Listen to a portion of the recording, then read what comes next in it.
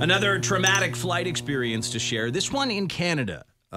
Basically, this is like Canada's version of Spirit Air. It's called Flair Air. Oh, wow. I haven't even heard of it. Yeah, they're new and cheaper. Oh, wow.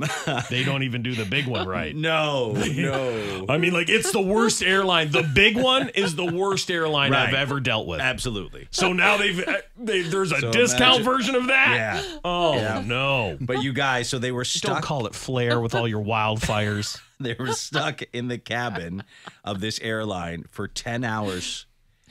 And they, what did they ran out of water. Everyone was given airplane bathroom water. Oh, my God. Everyone on the flight. We've heard that is, no joke. The flight attendants were getting water from the bathroom to get pee. I swear, you can listen to this story. That is non-potable water. Exactly. Yeah. We've heard it's the worst thing you can drink in human life. They do not care at Flair. No. Well, they only at Flair, we don't care. We've got 12 water bottles. Would have been better off drinking your own pee. Yeah. Yeah, probably. Oh, my God. Here's that story probably did. from... Now, I believe the reporter, just don't be confused. The story is in Canada, even though the reporter is Indian. Okay? Okay, yes. All right. I got you. Here's the story from CBC News. Let's take a listen. Traumatic is how Carmen Zabo describes her recent trip with Flair Airlines. She was in Toronto visiting her sister. Are you kidding? On July 17th, she was supposed to fly to Saskatoon. Soon after the takeoff, she says passengers were told there was no food or water available. The flight attendants were they got cups and they would just go to the bathroom and then they would come out and they were handing individual cups out. Yes. Instead of landing, the plane circled above Saskatoon before being diverted to Winnipeg. Then they said, the runway's wet. We can't land. Then they said, no, the runway is actually under construction. We can't land. Then they said, well, one runway is too short. So you know what you gotta know? So we can't land. After that, the passengers were informed they'd be flying back to Toronto after stopping in Winnipeg. Sabo says that's when people became enraged and started yelling. Of course. That's when RCMP were called. Passengers were also told their luggage will be sent to Toronto if they got off the plane. So 3/4 of the plane got off and they said, forget it. We don't care. Get us off this flight. And then 1/4 of us stayed because we wanted our luggage. Zabo says she was given $10 in food vouchers and no money for a hotel. That's Her flight finally landed on Wednesday, July 19th. A ripple effect also resulted in 33 hours of delay for people waiting in Saskatoon to fly to Toronto. Adam Cyrul was one of them. He says Flair gave him a bag of crackers as compensation. It was just horrible customer service. That's better than crackers. I understand planes need to turn around for reasons and not every plane is on time, but the way that the passengers were treated in this instance was pretty appalling. The Saskatoon airport confirms one runway was under construction and the other was too wet and too short for Flair to land. When we do anticipate wet conditions on the shorter runway, we're doing extra reporting of that condition, and that allows the airlines to make appropriate decisions on the landing distance that is available to them. Flair Airlines says landing the plane in Saskatoon would have been unsafe due to the weather.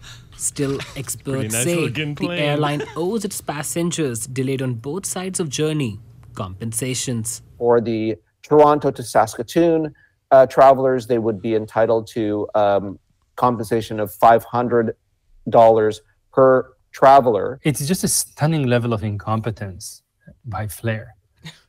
Does everyone in Canada have a foreign accent? Yes. I really have difficulty believing that there was anything wrong with the Saskatoon airport runway. I will certainly never fly with Flair. For Zabo, the very idea of flying now deems daunting. Pratyush Dayal, CBC News, Saskatoon. Can you even imagine you have to fly to Saskatoon and stuff goes wrong? On your Flair? Saskatoon. My Flair Air. Flair is a million times worse than Spirit. That's what it sounds like. Pretty bad. He's like, all they did was give them some crackers and then spit in their face. In a crazy turn of events, a man was punched, kicked, and given $10. When the issue was brought to light, they just told them they were all scumbags. And then everybody left the flight. They threw away everyone's luggage. Oh, nightmare. Yeah, well, like I said. The worst part was toilet sink water. I can't even. Which we've always heard is the worst thing you can drink. It is, but also you're still trying to stay alive. I get it, The but heat. 10 hours. Yeah. It's a long time. Oh. How bad is plain? Airplane water. Never drink water aboard an airplane unless it's sealed in a bottle. Disease-causing pathogens could be in there as well. Well, think about how many people like pooped and then they put their hands right underneath and like maybe they jostled a bit and got a little bit on something. The tap water on most airplanes was found to be contaminated with varying levels of E. coli and coliform. Yeah.